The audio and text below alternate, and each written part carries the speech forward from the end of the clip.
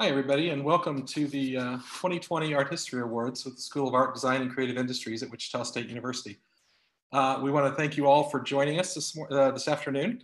Hopefully you're seeing us. We're new to this, and so the technical difficulties are awfully fun to work with. So once again, welcome, and I just want to say how proud I am of our students that are graduating this semester. When they started in the fall, and then going into the spring, this is not at all what they expected for their school year. So it's been quite an adventure. And I'm really proud of the seniors who are graduating this year, who were able to stick with it and finish their classes. And we're all very proud of them. So once again, thank you for joining us. Today we have a great keynote speaker who will share some of her own art history practice with all of you. If you're watching us live on YouTube, you can post comments. If you have questions, just put them in the comments field and we'll relay them to the speaker as we get going. So feel free to do that, and there'll be a question and answer period after her presentation. So with that being said, once again, for the 5th time probably, welcome to everybody. And I'm going to now hand things off to Dr. Brittany Lockard, who will introduce our keynote speaker. I was going to say thank you for coming, but I feel like that's redundant now. Welcome. I'm Brittany Lockard. I'm the area head for art history, and I'm really excited to have Dr. Hollis Clayson as the keynote speaker for our 2020 Wichita State Art History Awards. Dr. Clayson, a historian of 19th century art, is professor of art history and Bergen Evans Professor in the Humanities at Northwestern University. She has a long-standing interest in the entanglement of visual art with artificial lighting technologies. She has published widely on Paris-based art practices, including the French capital's large population of artists from elsewhere. Her books include Painted Love, Prostitution and French Art of the Impressionist Era, and one of my favorite books from graduate school, Paris in Despair, Art and Everyday Life Under Siege, and Is Paris Still the Capital of the 19th Century? Essays on Art and Modernity, 1850 to 1900, co-edited with Andre Dombrowski. Her newest book focuses exclusively on art and lighting, Paris Illuminated, Essays on Art and Lighting in the Belle Epoque. In 2013 to 14, she was the Samuel H. Kress Professor at the Center for Advanced Study in the Visual Arts at the National Gallery of Art in Washington, D.C. In 2014, she was named Chevalier dans l'Ordre des Palmes Académiques. Sorry about my French, Dr. Clayson. She was a visiting Kirk Varnado Professor at the Institute of Fine Arts at New York University in fall 2015 and had fellowships at CASVA and the A.H.A. in 2017 to 18. She continues to investigate the entanglement of art practices with artificial illumination technologies in a new study of the illuminated Eiffel Tower, its representations, and reception. We're also pleased to welcome her back because Dr. Clayson is a shocker. She taught art history here at WSU from 1978 to 1982. And once again, if you have questions for Dr. Clayson during the talk, please put them in the comment section and we'll have a Q&A after her talk. So now I'm going to hand things off to Dr. Clayson.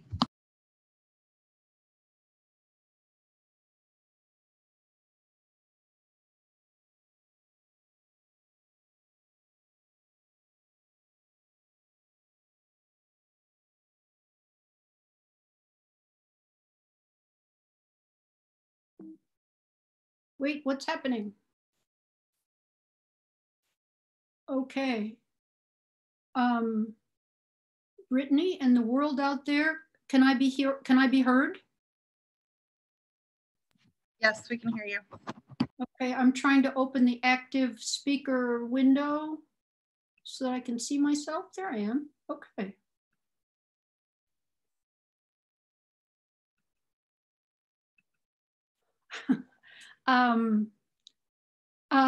Thank you so much for this invitation.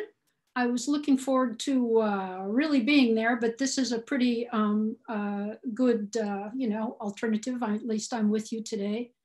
And thank you, principally Brittany Lockard, Professor Brittany Lockard, for the invitation. And let me be the first to offer congratulations to all the wonderful prize winners in art history, and indeed to say congratulations to everybody who has actually managed to function in the academic system during this altogether surprising spring of 2020. So I'm actually going to have, let's see, what would the word be? The temerity, the nerve, the cheek to present to you today aspects of this new book of mine. I thought it might be interesting to say a few things, not only about its coverage, but about where on earth this idea came from anyway. So you see the cover there, and there are a couple of things that are asking for an explanation right away. What is the Belle Époque? Why use that term?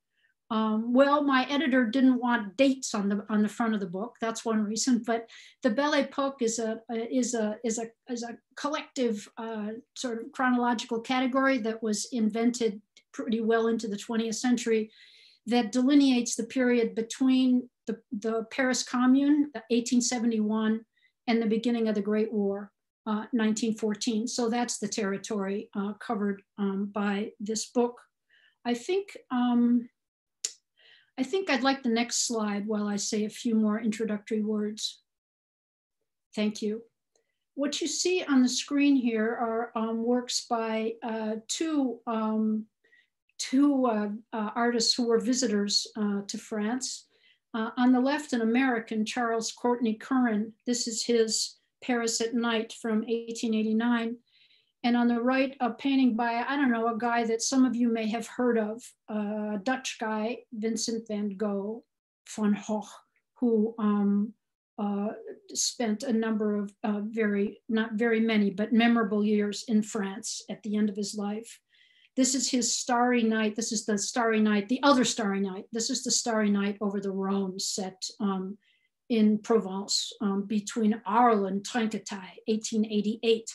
I have these two slides on the screen because it's really by looking at these two particular pictures that I started asking the questions that eventually turned into this, book. In the case of the picture on the left, it's a picture that belongs to the Terra Foundation. The Terra Foundation is headquartered in Chicago, and this used to be a picture you could visit, at least in storage in Chicago. And as I looked at it, I thought, it took me a while to sort of adjust to it, but I began to realize that one of the things that Curran was working with was trying to find language for the simultaneity of a range of artificial illumination technologies. And I began to wonder about the significance of there being a number of competing illumination technologies at this time.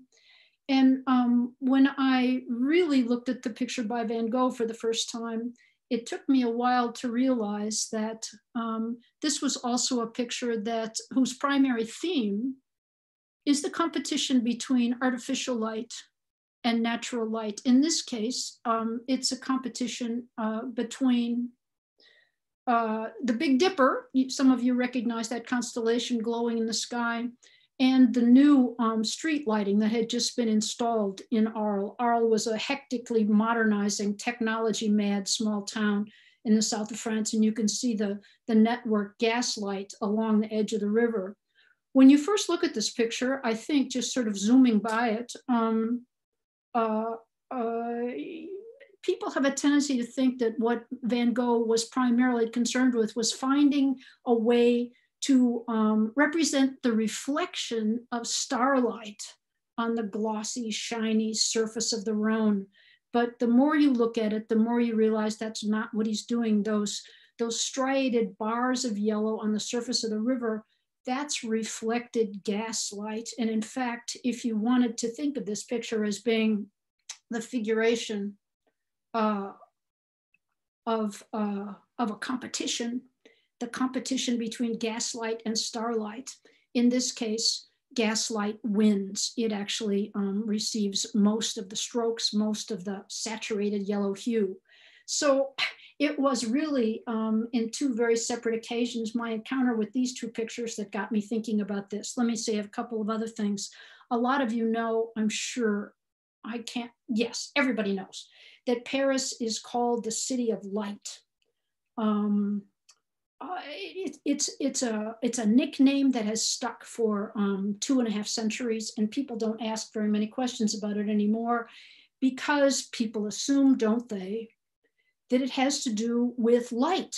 It has to do with lights, illumination. But in fact, Paris was first called the City of Light during, are you ready? The Enlightenment, the 18th century. It was a metaphor.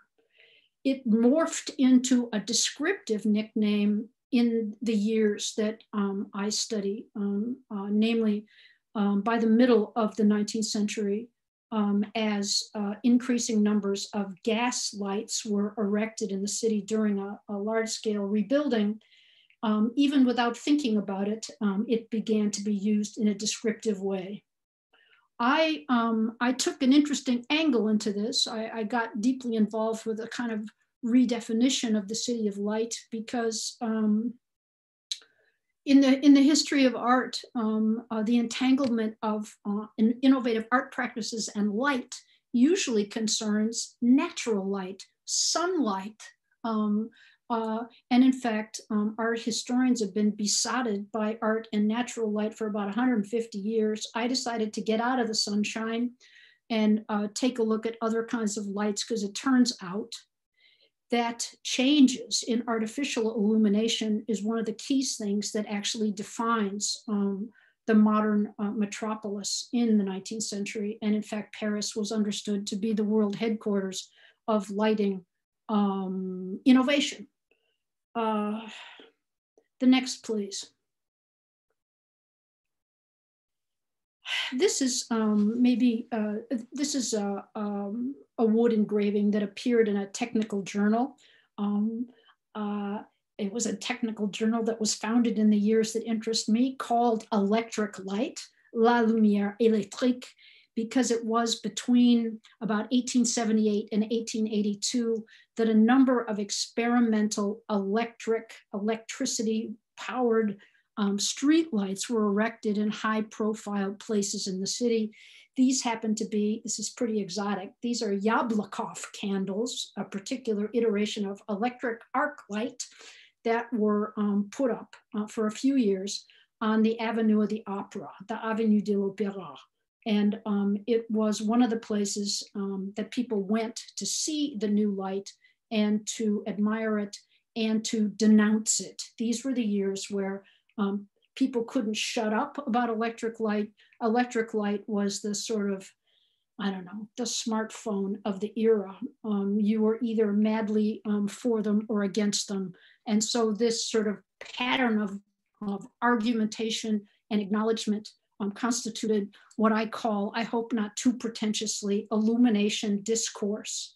So what I got interested in then, the next slide, please, as I already sort of predicted with that comparison, is to ask questions about the involvement of art practices in a range of media with the new lights, or to ask, and that's what's raised by this, what you have on the screen now, is to ask questions about why the new night lights were dramatically and consistently absent from the artworks that a lot of people, including lots of art historians, associate with being the key paintings of modern life in the French capital. Namely, here it comes, the Impressionists. What you see here are two details of a high profile Impressionist painting of modern Paris. This is a work by Gustave Caillebotte. It's called Rainy Day, 1877.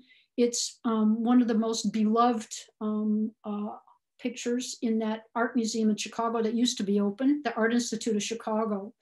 And what I'm showing you here by focusing on the center of the picture on the left and a detail of it on the right is this enormously dominant, dramatic, idiosyncratic green gaslight right in the middle of the picture.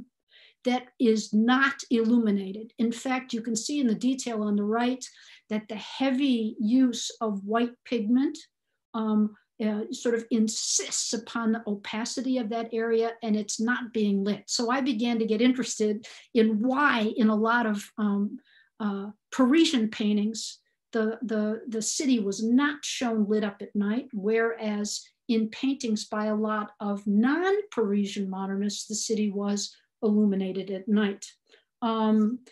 Next, please. One of the pictures that I ended up getting very, very interested in, indeed, maybe too interested, was this very subtle, nuanced, evanescent portrayal of twilight by another non-French painter who was nonetheless resident there for a long time, a name a lot of you will know, John Singer Sargent.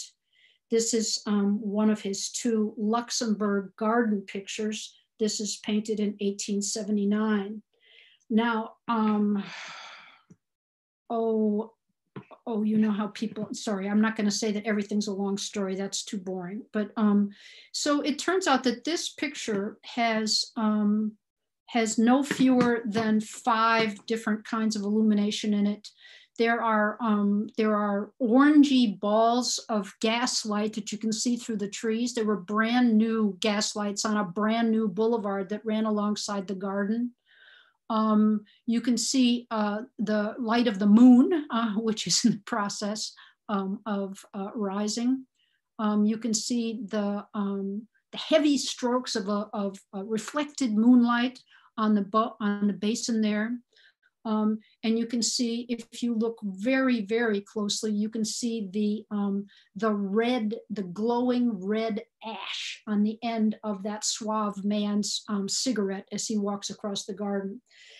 Anyway, one of the things that interested me is that I discovered that directly alongside this garden, in exactly the year that Sargent was painting there, there was a big row of these glaring, eye-burning Yablokov candles on the street right alongside the park that would have shone intensely and maddeningly through those trees, which Sargent obviously saw but did not include in his picture. I got very interested in this. The next slide, please. Especially when I began to discover caricatures like this one. This is a great one. This is by one of the geniuses of French caricature, whose pseudonym was Cham. This is a drawing, anyway, from about 1880. And guess what the title is? The Moon Resilvering Herself in order to appear more brilliant than the light of Mr. Yablokov. As I already mentioned, Yablokov, a Russian expat who invented that electric art technology, this caricature more or less explains what Sargent's painting is about. Sargent is more or less painting on behalf of the moon and its lights, still struggling, still insisting on being bright enough to illuminate the boat basin and to make it possible to read at twilight.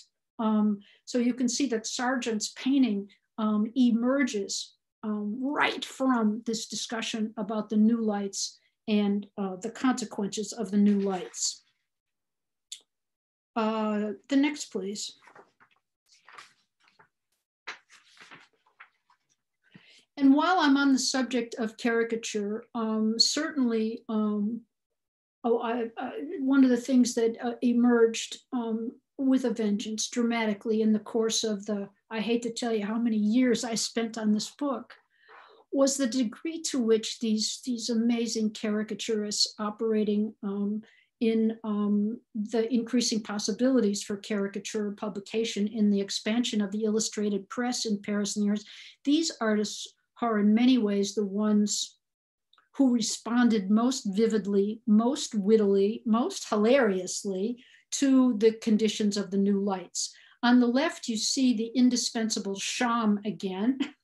Here are these poor folks at night trying to make their way through the Place de l'Opéra, the square in front of the Opera House. We've already seen that in that wood engraving I showed you, that a bouquet of those arc lights are shining there. And you can see the caption is an umbrella being used in the evening in order to cross the Place of the Opéra, which is to say, those lights were so unbearable that you had to keep an umbrella, a parasol up over your head in order not to go blind on the way across. This was a very good set of years for optometrists in the city. A lot of them were hawking blue lenses as the only way to protect and so in fact, blue lens glasses became the equivalent of our anti-COVID masks at the moment. On the right, I'm showing you a constellation of caricatures by the great caricaturist Dranet. This was in reaction to one of the great sort of moments in the history of spectacle and technology in Paris. This is in response to the International Exposition of Electricity that was held in Paris in 1881, the first ever, and that Paris, after much political negotiating, as was in fact the headquarters of this, was a way in which to sort of baptize Paris, if only briefly, as the electric capital. There are many funny things going on in this collection of witty drawings. One of them that you can see down on the lower left, I'm afraid that this particular form of joke expanded during the years of debate about the new lights. Lots of caricatures, lots of cartoons. Is there any funnier subject than a bourgeois man mauling a beautiful young girl? The new electric light provided an alibi. Oh, I didn't mean to touch you. I was temporarily blinded by the light.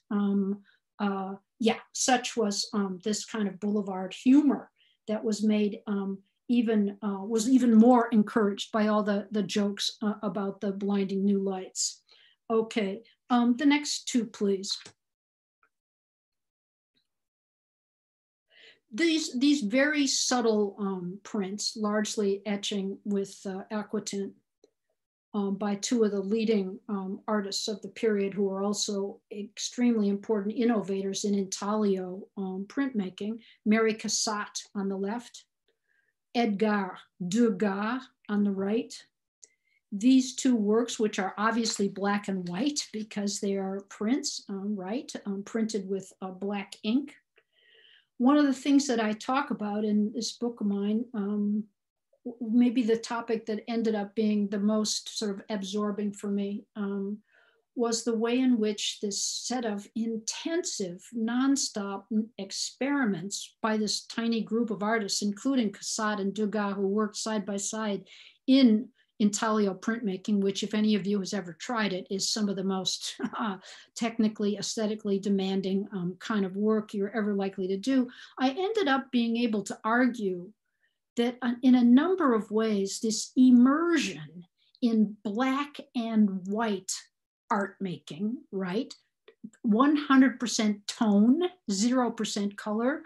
I ended up being able to argue that this too was an immersion in the argument, in the awareness about the changing visualities of the city of Paris. And in fact, this wonderful piece by Cassatt over there on the left, which is just called Under the Lamp, I was able to make the case, I think convincingly, that that lamp that you see, this is set inside of her own apartment. It's a complicated kind of lamp. It's a moderator lamp. I ended up, thanks to some lamp nerds, friends of mine, I ended up being able to find out where the lamp was bought. She cuts the chimney off the lamp. It's an oil lamp. It has to have a chimney. And I think you might agree that the way in which this chimneyless moderator lamp appears in a print of an interior like this is referencing those crazy eye-burning arc lamps out in the street that everyone was arguing about. Degas references them in a different way with these kind of buoyant bubbles of gas globes in his etching that you see here. Next, please. And if you sort of make your way through a lot of these works by especially Cassatt and Degas in these years, you'll see the degree to which the preoccupation with finding a way to represent, include all these competing lights in the city in these years. This is a lithograph in this case by Degas from between 1879 and 1880 inside a particular cafe. And you'll see that it includes gaslight, arc light, gaslight, candlelight, and fireworks, and the rising moon in the background. So again, the whole idea of insisting that a sort of concatenation of different lights is really what defines the city of Paris in the last decades of the 19th century. Next, please. So you saw this when I first started talking, and in many ways, it's a critical picture for me. In fact, it's the one that my publisher decided to put on the cover of the book. I just happen to have a copy of the book right here, just in case. I don't want you to think I'm trying to sell books. But anyway, and it was, as I said, it was a picture that got me started on the project in many ways to begin with, but in a more complicated way. Curran is an American in Paris. He's there for about 3 years. And then he goes back and has quite a commercially successful career back on the East Coast of the United States when he returns. But he, like many other visitors to the French capital, and the French capital was, chock-a-block with artists, students from all over the world in these years. This was the place that you went to be trained as an artist. This was the place that was understood to be at the time, the world headquarters of contemporary art. And it also had, as you probably know, some pretty good museums where you could study the art of the past. Anyway, my point is, it was only artists from elsewhere, especially Americans, who showed Paris at night, blazing with a variety of artificial lights. As I suggested when I showed you that Caillebotte at the beginning, the Parisian modernists did not show avenues, boulevards, sidewalks, and so forth ablaze with artificial lighting. Answering the question why not is or why in the case of the Americans and why not in the case of the Parisians is one of the things that I struggled with in the book.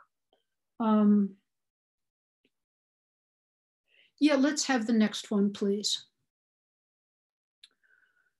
Another artist who he ended up being he's an extremely cosmopolitan, peripatetic artist who worked in many places in Western Europe in these years. You might not recognize this at first, even though his art is so well known and his name is so much in circulation. This, my friends, is a work by this young Norwegian guy who was living in Paris in these years. This is an Edvard Munch. This is a painting from 1890.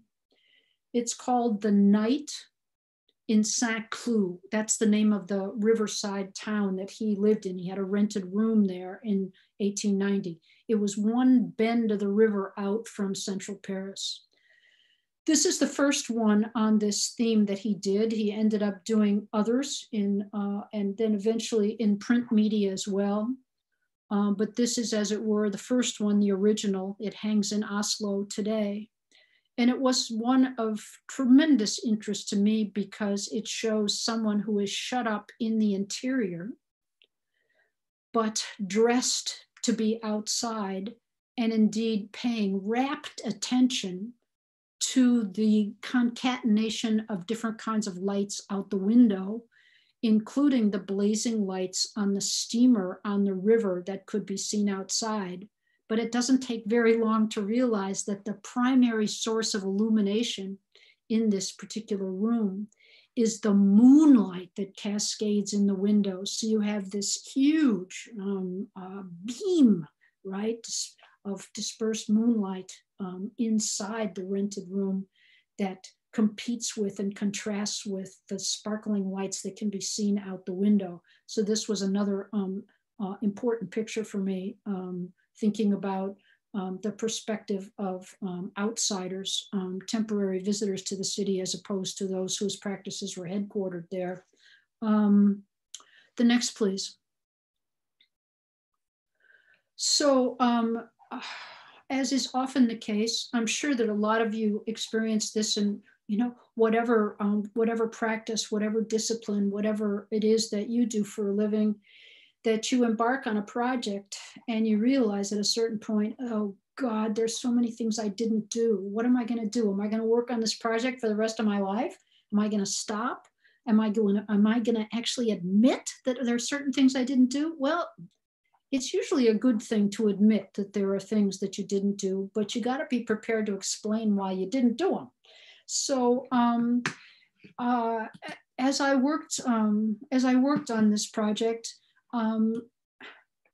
it was always expected, another artist who's quite close to a household name, it was expected that Toulouse-Lautrec would be a primary candidate for discussion in this book. Because if anyone is associated with nightlife in fin de siècle Paris, it's certainly Lautrec. Elsewhere, I've talked about him being the inventor of wicked Paris. And so a poster like the one that you see here, you see the stars of and customers of a very brash new nightclub in Paris, the Moulin Rouge. It's still there. And I discovered, so my primary concern was, to talk about the competition between lights in the first era of prominent electric light, but gaslight certainly survived as being the dominant light in Paris. In fact, Paris was only the electric capital for 2 years. But anyway, so why didn't I do Toulouse-Lautrec? Because it turns out, guess what? 100% of the night lights included in Toulouse-Lautrec's extraordinary work, guess what? It's all gaslight. There's no electric light at all. So he was excused. He was able to leave the room.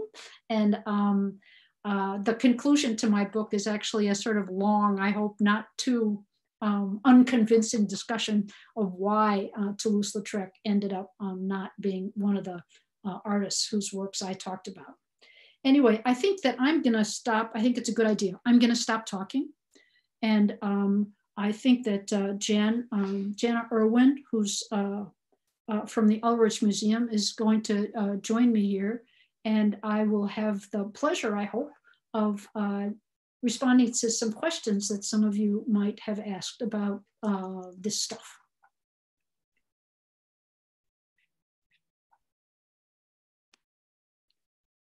Jen, are you there with me? I am. Hey. Hi, Holly. Hello, everyone. Thank you so much for joining us today. And thank you, Holly. I'm going to be moderating all of your questions.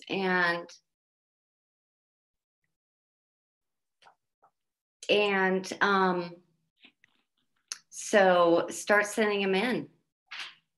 And while we're waiting for everyone to post their questions for Holly in the chat room, on the YouTube channel.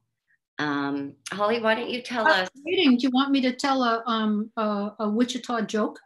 Yes, please. So when I first came to Wichita State University, everybody, it's a sort of a local thing. Everybody, kept calling me Dr. Clayson. And I thought, this business of being called Dr. Clayson, I don't know, it makes me feel like I work in a hospital. I don't know. So I finally had to say, you have to stop calling me Dr. Clayson because frankly, I haven't finished my PhD. So if you really want to keep up this kind of nomenclature, you're going to have to start calling me Nurse Clayson. So it didn't work. I couldn't get the students to call me Nurse Clayson, but they started calling me Professor Clayson, and that was better.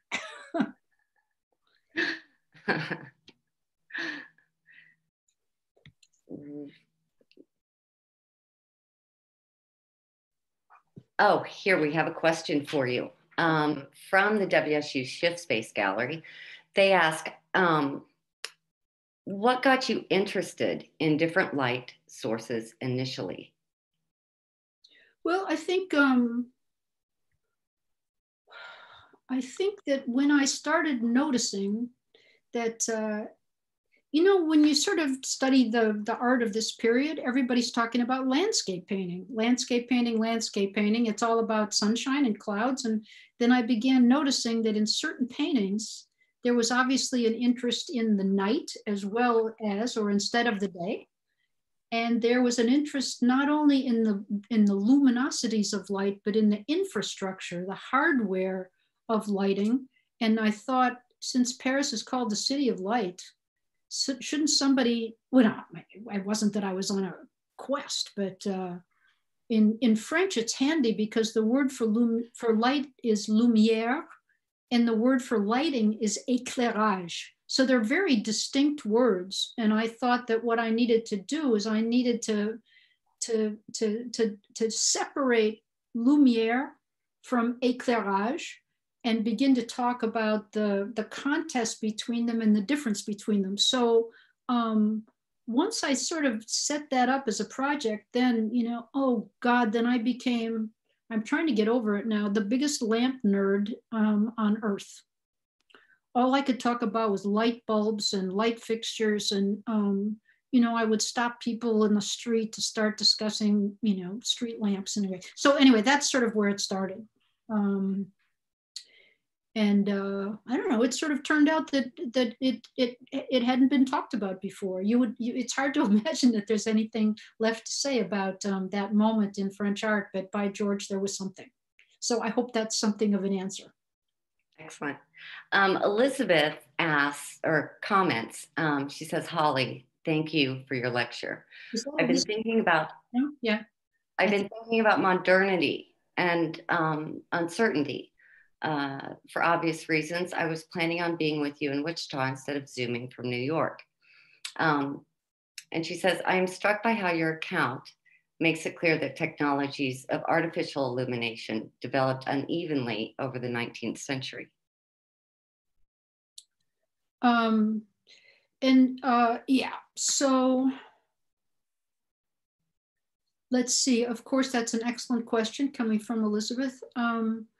Here's a way to begin to answer the question, Elizabeth. Yes, unevenly and in pitched competition with one another. One of the problems was a problem having to do with French nationalism and xenophobia, namely the person who is most associated with the perfection of a key electric lighting technology, namely the incandescent bulb. A guy named Thomas Edison, and he was an American. So there was also a lot of pushback against certain electric lighting technologies because they were not French, they were American. As it turned out, it was gaslight that actually was the dominant lighting technology in Paris until the years between the two world wars. So when I started writing this book, I thought we were going to entitle it Electric Paris, and it turned out that that would not have been right. We would have had to title it Gaseous Paris, and that didn't seem like a winning proposition for a book title. So in fact, the competition between both, you know, sort of just in terms of flat out environmental difference and extraordinary political and commercial competition between those who control different lighting technologies and hardware certainly is one of the key ingredients of Parisian modernity, no doubt about it. Yeah, I don't know, yeah. And in fact, you know, the thing that I made such a to-do about those electric arc lamps, they were put up at great expense, the city council's bright idea, between 1878 and 1882, and then they took them all down and threw them away. Excellent, thank you.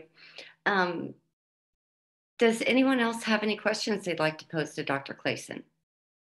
If so, type them into the chat and I will share them. That now I do have a PhD now, it's okay.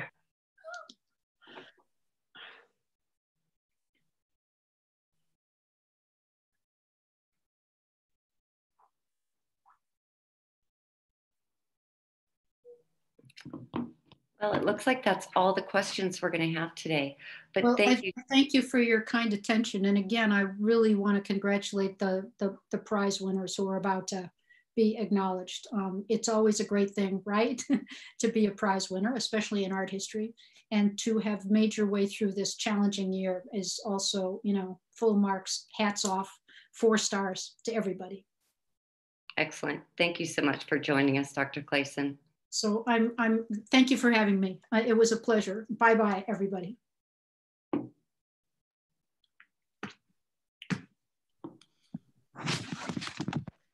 Thanks again to Dr. Clayson. That was really a great talk. I loved it. And Gaseous Paris made me laugh out loud. So now I'm really pleased that we get to the reason that we're all here, which is our students. We introduced the Art History Awards last year to shine a spotlight on the excellent work they do in this discipline. It's normally hidden inside the classroom or produced in papers that only myself and my colleague, Dr. Claudia Peterson, get to see. So now you can all hear about it too. And each recipient will receive a certificate and a book tailored to their interests and chosen from Watermark Books. Dr. Pearson and I will be presenting several awards in different categories. So let's get started with Outstanding Performance in Art History courses. Our first recipient is Kaylin Blanca. Kaylin has taken several courses with me and she always goes beyond the course requirements. She asks thoughtful questions and writes insightful essays and is willing to take on hard work outside of the classroom. So congratulations, Kaylin. Our second recipient is Emily Cass. I tried really hard, but could not convince her to switch to an art history major. Nevertheless, she's made incredible contributions in all the classes she's taken with me. I know that I can count on her for great comments and insightful questions, and I've always appreciated having her in my classroom. So congratulations, Emily. Our third recipient is Hannah Issa. Hannah has always been a pleasure to have in class, but this semester, she's really demonstrated exceptional engagement with the course material in our toughest class, which is about reading and thinking through art theory. More than that, though, she has shown kindness and an open-mindedness when she responds to her classmates. It's really rare and impressive. And she has very graciously put up with my incredibly thick American accent in both French and Arabic. You got a little sample of that earlier this evening, even though she's a native speaker of both. So I'm gonna thank her first and then also say congratulations, Hannah. Our fourth recipient, Micah Parga. Mai has consistently done great work in our history classes, and she was also a standout in the art theory class. She engages all of the readings, even the most dense, and consistently asks really smart and challenging questions. She also drew on her life experiences to enrich our conversations and responded to her classmates thoughtfully, even when it was really obvious that they disagreed. So congratulations, Mai. Now, Dr. Peterson will join us to announce the next 3 awards. Thank you, everyone, for putting up the awards, and thank you, all of you out there watching it. Thank you, Dr. Clayson, also for that wonderful talk. I'm looking forward to read your book. We can go on maybe. the next slide. So I'm gonna be congratulating the awardees under the category Growth as an Art Historian. And the first one is Jalen Cooper. Congratulations, Jalen. I should note that if you don't like the books, you should talk to my colleague. She chose them. Okay, so the next one, Louise McGough. Congratulations, Louise. And one more, I think, Jada White Rock. Congratulations. I hope to see you all back in the fall. Enjoy the summer as much as you can, and be well and stay safe. So I'm gonna pass the word on to Ksenia Gurstein, who is the curator at the Ulrich Museum, and she's presenting a special award for us. Thank you. Hi, everyone. Thanks for having me and giving me a chance to be part of this ceremony. Like everyone else, I'm sorry it's not happening in person, but I'm excited that it's happening. So I'm Ksenia Gerstein. I'm the curator of modern contemporary art at the Ulrich Museum. And Jana Irwin, who spoke earlier, and I are representing the Ulrich at this event tonight. And we're both really happy to be helping A.H.A to host it. Because it's about, sort of acknowledging and appreciating research in art history, and, building that kind of appreciation for art and art history is core to the mission of the Ulrich Museum of Art.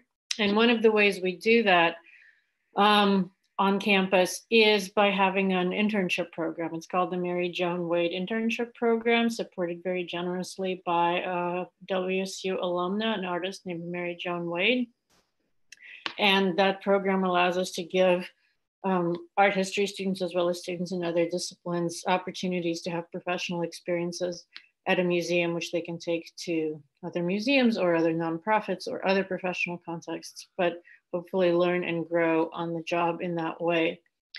Jana and I are always happy to answer questions about the program if you have them. If you're interested at all in a museum internship, feel free to reach out to us.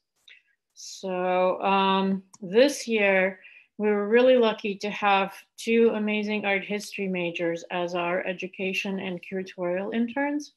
And those interns were Carter Bryant and Nellie Elliott. And I'm here to present to them tonight the award for Outstanding Research Project. There they are. Which they worked on as part of their internship at the Ulrich. They worked to organize the Ulrich's very first Wikipedia edit-a-thon, which took place in early March, thankfully before COVID-19 hit us all. And it was part of a global movement, not just national, but truly global, promoted by an organization called Art Plus Feminism, in order to reduce the gender gap in knowledge about women artists that is present in Wikipedia as in a lot of other spheres of life. So for this project, Carter and Nellie conducted really deep research in the museum's files and archives, in our library, in the university's library, and compiled nearly 24 kind of very extensive dossiers with bibliographies on women artists in the Ulrich collection and activist artists in the Ulrich collection, which then allowed 23 people who showed up as volunteers for our event to create new articles and primarily improve and build on existing articles, sort of significantly improving the quality of the knowledge available out there in the world on Wikipedia about all of those artists. So we hope to continue this event next year. Again, we're really, really grateful to Carter and Nellie for the very high bar they set in organizing every aspect of this first event. And so I think their award is very much deserved and well earned. It was an outstanding research project. And of course, like everyone else, they'll each be getting a book that you're seeing on your screen. And again, I just want to say thank you to all of you watching at home. Thank you to A.H.A for inviting us Ulrich folks to participate, and congratulations to Nellie and Carter. And now I will sign off.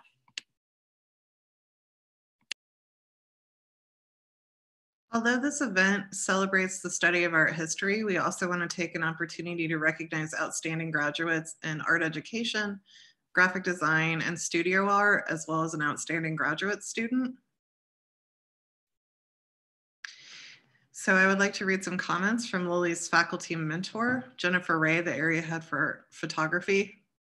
Lily has, in the past few years, been included in 20 group shows throughout the Midwest, and she was included in the Salina Biennial curated by Ksenia Gerstein. She has had 3 solo shows and has been involved in local community centers, including Positive Directions and the Wichita Area Sexual Assault Center. She also covered classes for Jennifer Ray at the beginning of the semester, going above and beyond graduate expectations. She's deeply committed to building community amongst students in A.H.A and across the university. She's generous, committed to her students, and she fearlessly tackles difficult subject matter and is incredibly brave in her art. Congratulations, Lily. I have some prepared comments from Dr. Lori Santos, area head for art education. Vin is an exceptional student, very creative and conscientious. He works really hard to always do his best and provides meaningful contributions. He has readily shared his insights and personal travel experiences about art and cultural diversity. He took strong initiative in his participation with our Storytime Village Little Free Library project. He devoted several hours to complete one of 4 free little libraries and also organized high school student participation with this project. During his student teaching internship, he worked numerous extra hours to provide one-on-one instructions for students who desired to work more intently on skill in drawing and painting. Vin is a strong teacher candidate and is the first of our art ed graduates for this year to be hired by Wichita Public Schools for the next school year. We are extremely proud of him and the work he has done. We know that he will continue to make a great difference in art education and for his future students. Congratulations, Vin. Some comments by graphic design faculty member, Dr. Irma Puskarovich. I had the privilege to work with Madeline on projects both inside and outside the classroom. She has shown great dedication to every project, but also skills in working within a group and collaborating and being respectful to her teacher and classmates. Many students have these qualities, but I nominated Madeline because she possesses something else as well. She has a unique vision, work ethic, craft, and style. She is very inquisitive and passionate about design and design matters. Due to this, she has already developed a voice that is recognizable. I believe that her open-mindedness, thirst for knowledge, and artistic talent will make her a brilliant designer. Congratulations. And here are some comments provided by ceramics area head Ted Adler. Kat's awesome. She was president of the Ceramics Guild and she's earned academic achievements. But more than that, I see her interact with other students and she really supports her friends and colleagues. I've never seen her be negative, even though she's gone through a lot. She's perseverant, kind, compassionate, and the strength of her character comes through when times are tough. And she's so humble. She never puts herself at the center of attention, but instead she's always ready when there's work to do. She also challenges herself in her art and sets her own bar. Her work has grown more and more, and she's developed her own voice and creative vision. She just rocks. Congratulations, Kat.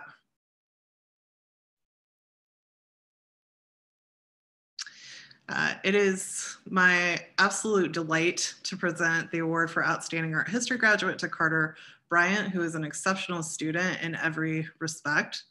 It has been my pleasure to watch Carter grow as a scholar, and his recent work on semiotics and signaling queerness in the works of American painter Paul Cadmus tells me he's ready to tackle graduate school with aplomb, which is why Carter is getting this extremely graduate level reading material here.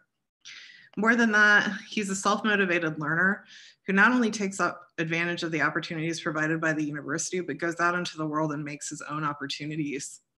He's curated exhibitions in multiple locations around Wichita, including Newman University. He is also unfailingly thoughtful and kind in his interactions with other students. These traits tell me that Carter can succeed no matter what obstacles are placed in his path. And I frankly expect him to become a star in the art world and suspect that someday I might be working for him. So congratulations, Carter.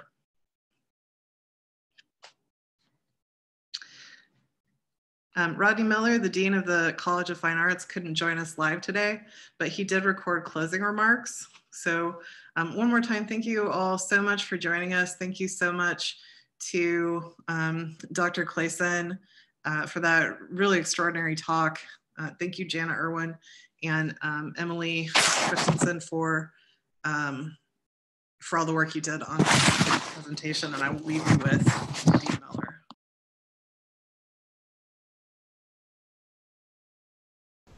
This is an afternoon to recognize accomplishments and impart to you graduates, and even to those of you who are continuing your career here at Wichita State, some last words of wisdom before we send you off into the summer and into the world in some cases.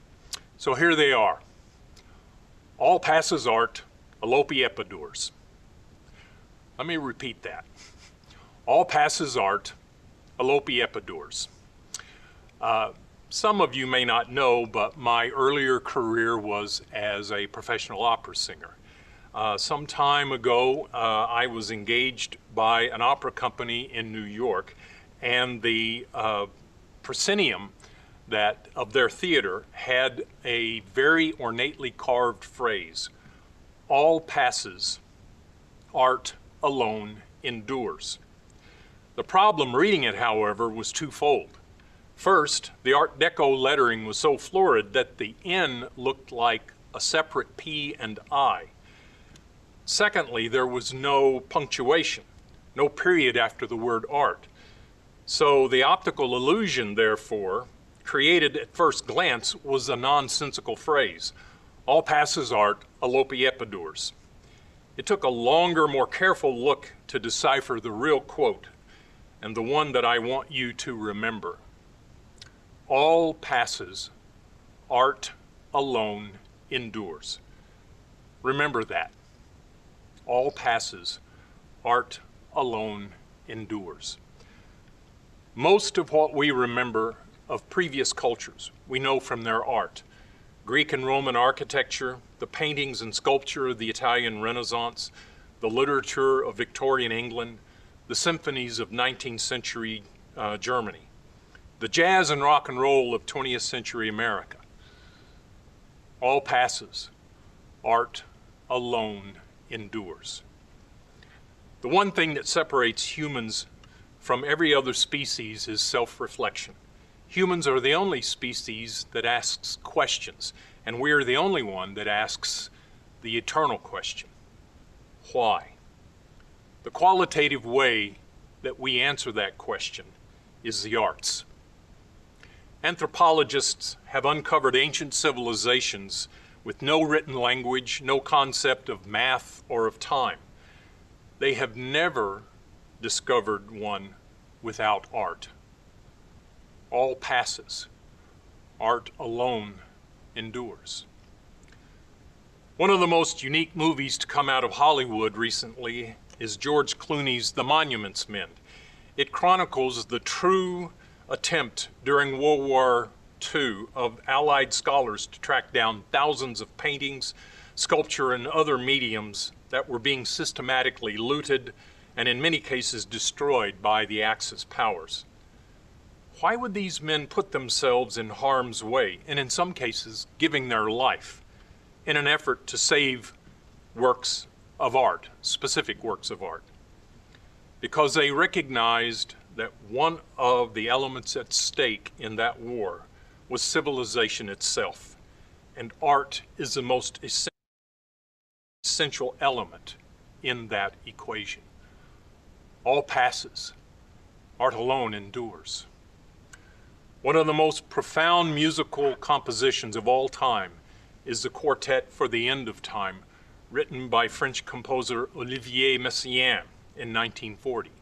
It's written for violin, clarinet, and piano.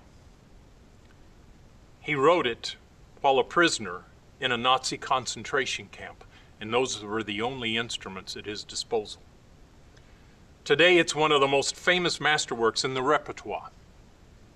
Why would anyone in his right mind waste time and energy writing or playing music in a concentration camp? There was little food, water, or warmth. There was torture, filth, infestation. There was, most of all, death. And yet from those camps, we have poetry, we have drawings, we have paintings, we have music and all forms of literature. Why? In a place where people are only focused on survival, on the bare necessities, the obvious conclusion is that art must be somehow essential for life. The camps were without money, without hope, without commerce, without recreation, without basic respect, but they were not without art. Art is part of survival. Art is part of the human spirit, an unquenchable expression of who we are. Art is the way we say, I am alive and my life has meaning. All passes. Art alone endures. Simultaneously, even as one group was risking their lives to preserve what they perceived to be the most significant works ever created by civilization, others, at the end of their lives, were desperate to create their own artistic statements. Why? Because when circumstances conspire to strip us of our humanity, we are determined to do the most human thing that we can: art. All passes. Art alone endures. Besides this macro level, however, there is a more personal metaphor at work for each of you. All other dreams, all other aspirations, all other paths, they have fallen away. That is why you are here today, receiving your degrees from this college and this university. This is not an easy path, and for some of you, the rewards will not match the sacrifice. But for all of you, you already know this. All passes. Art alone endures.